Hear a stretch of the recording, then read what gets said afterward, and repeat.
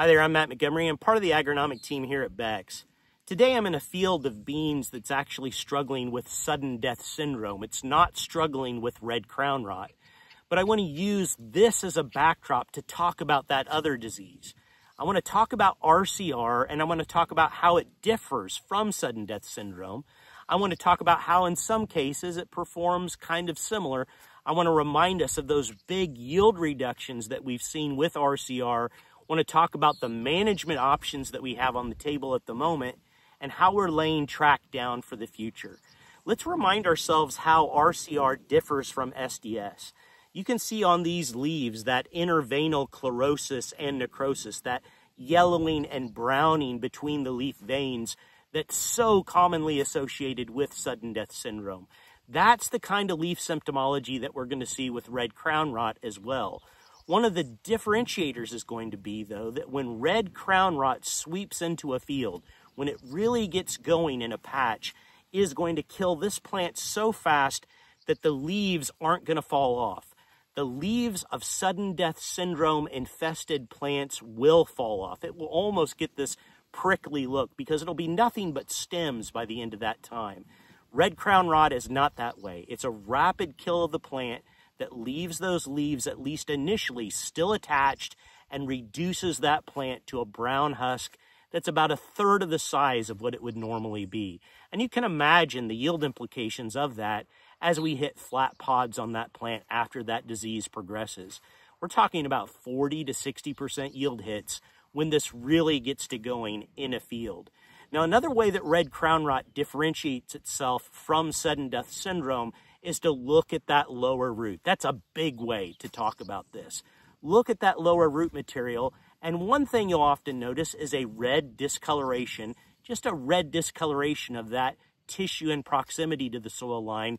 But the big thing, the thing that really lets us know that we're dealing with red crown rot, are the presence of these tiny red fruiting structures.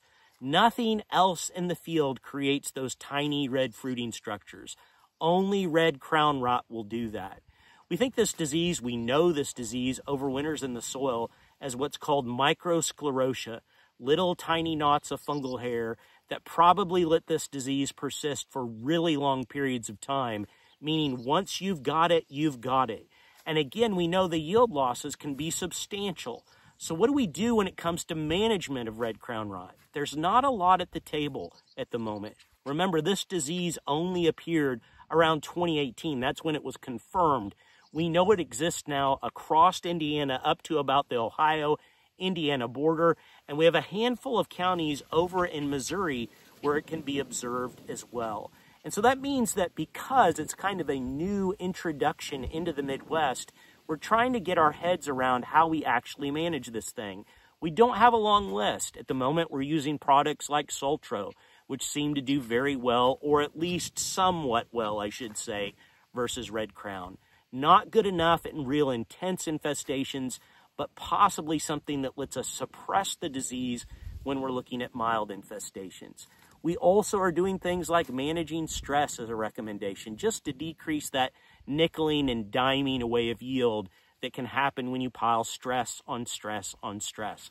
That's not a long list of management factors, management options available for you when it comes to RCR. So let's talk just a little bit about the track we've laid for this year and the track that we're laying for the future. One of the things that we're trying to do is stay really closely connected with our industry partners and talk about new seed treatments that might be coming on the market. And there are some promising things coming along there.